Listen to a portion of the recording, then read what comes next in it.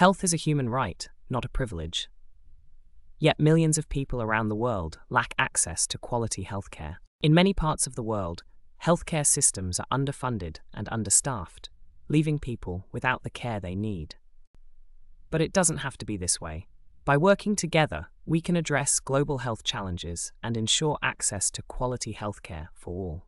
Governments, healthcare providers, and communities must come together to prioritize healthcare as a basic human right.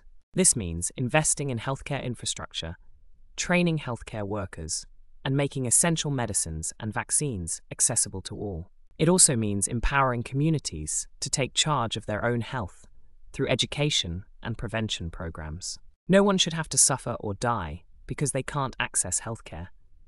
It's time to make healthcare a priority for everyone, everywhere. Let's work together to ensure that health is a human right, not a privilege. End with a call to action to support organizations working towards global health equity.